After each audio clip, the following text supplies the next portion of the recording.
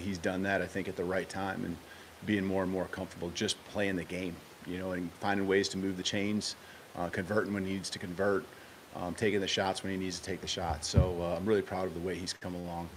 I think as far as just an update on Jalen Hale.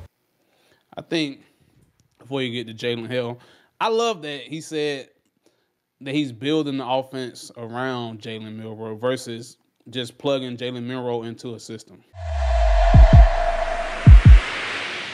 All right.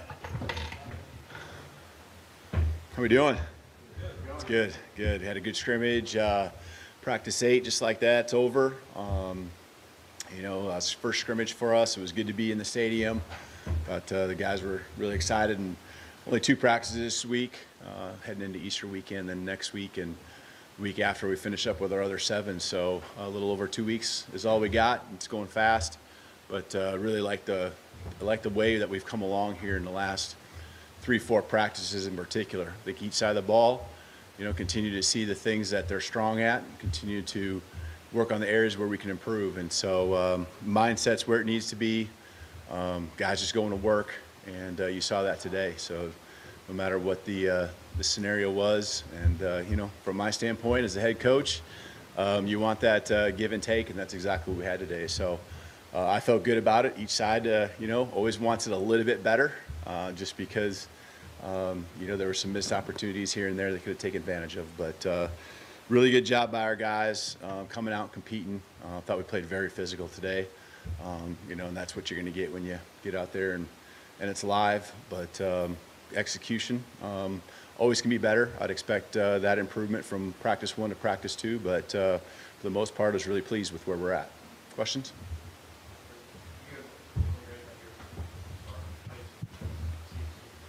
Coach, what are you looking for during these spring scrimmages and keeping a closer eye on that indicate the team and the staff is progressing well?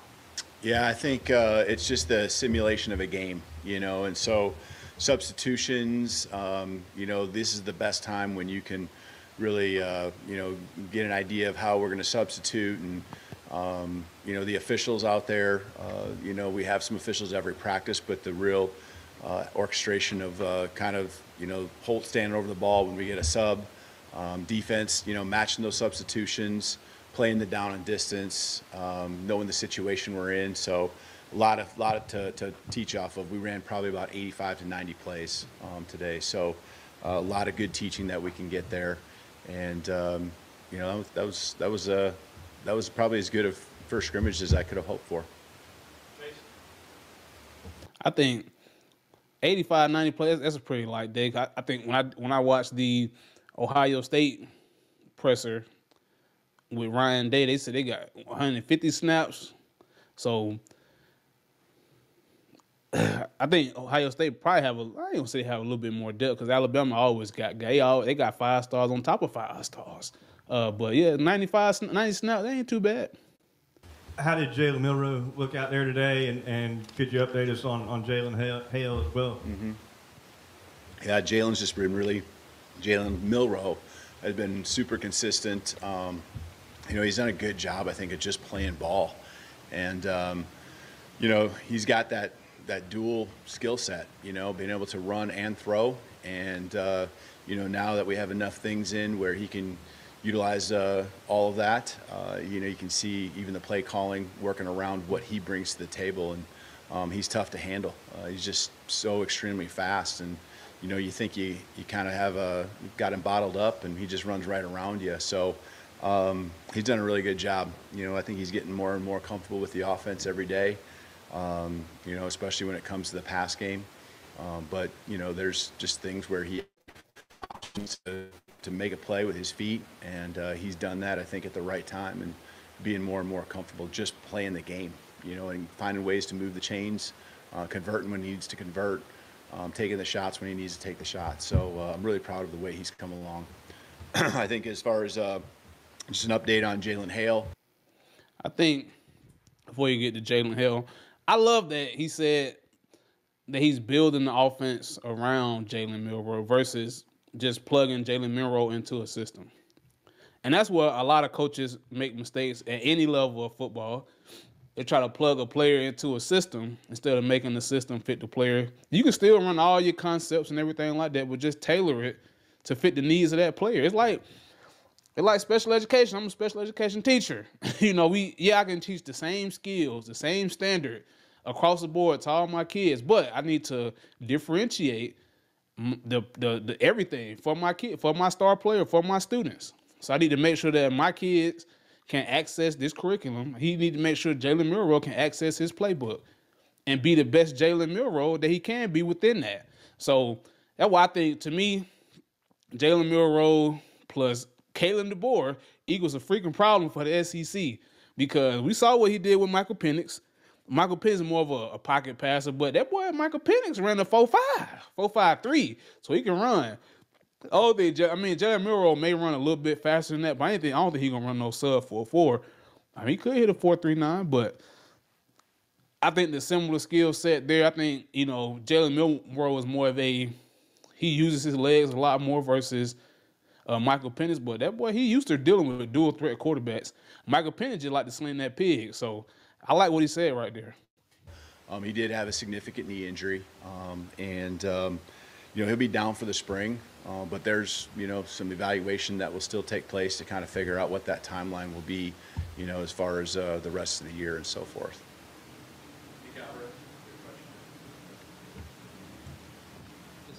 Aside from Jalen Milroe on the other quarterbacks, how do you split up reps on a day like today, and how are they progressing in the system that we like? Yep. For the most part, Jalen Milroe took the ones to get all the quarterbacks the reps that we want to, and we're trying to get them all, a significant number in a scrimmage like this. There are times when other guys can take the reps with the ones as well. So that's no indication on, who's at what spot, 1, 2, 3, or 4. We're just trying to get those guys reps. And it's good to see guys operating not just with their group, maybe that people would see him at the 1s or the 2s or the 3s. And so, he did, a nice job. And all those guys, I actually thought the quarterbacks in general did a really good job making some throws, staying with plays, checking protections, just feeling really comfortable back there and not trying to do too much. They never turned the ball over once today, which I think is a really good sign. That says a lot. And, when they had chances to make throws, they went and put it in a spot where, the offensive player could compete for it, and threw some nice touchdown passes in there too. So it was really good all around for the quarterbacks. Hey, not turn the ball over, that's critical. Like, your signal caller cannot turn that pigskin. That's my problem with Josh Allen, because he turned the ball over way too much. Almost every game I watched of Josh Allen this past season, he lost. And he threw like 2 picks every time. So he either threw 2 picks, threw a pick in the fumble, threw a pick and lost 2 fumbles. But you got to protect that football. If you're gonna touch the ball every single play, you can't put it on the ground. You can't get it to the other players. What did you see from the backfield, and how would you differentiate those backs?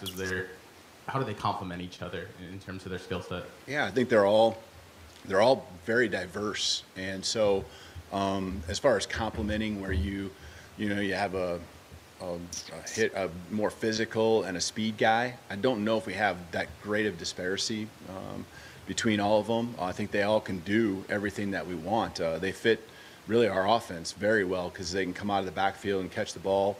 To me, for these guys, there is a downhill physicality that I think they really have, but they have the ability to also, make the jump cut, get to the outside, turn on the speed, and in the backfield, come out and we just find a way to get them touches, and that's what our offense really does, is find ways to get the ball to the best players in space. And the running back position, especially right now for us, is certainly a strength when it comes to the athleticism. So there's not a lot of different qualities. I mean, you can say one guy does this a little bit differently or better, but in the end, I feel like the offense can operate with all of them, and you really don't have to change what you're doing based on who's in the backfield.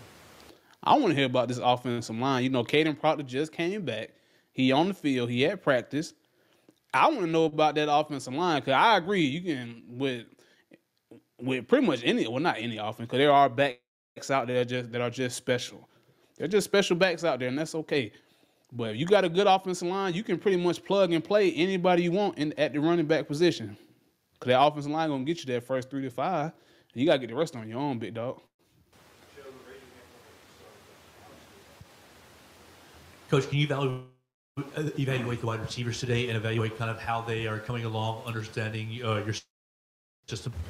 Yeah, I think a lot of it is too. We're just rotating those guys through, trying to give a lot of guys chances to work with the different quarterbacks, and so they've all kind of rotated with the ones. They've all rotated kind of with the twos.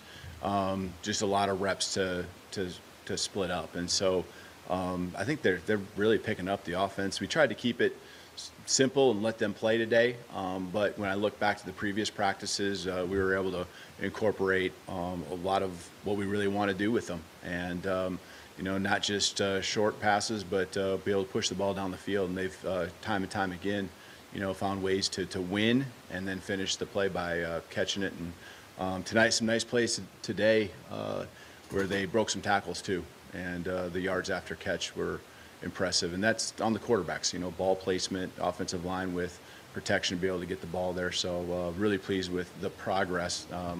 We're never going to say we're there yet, especially 8 practices in. To me, the passing game, when it's done right, there's some intricacies and there's some nuances that just take a lot of reps. And so as far as that's concerned, we're far from where we need to be, but the progress is where you want it. Look like you maybe got a little nicked up. Did you get physical out there today? Am I nicked up?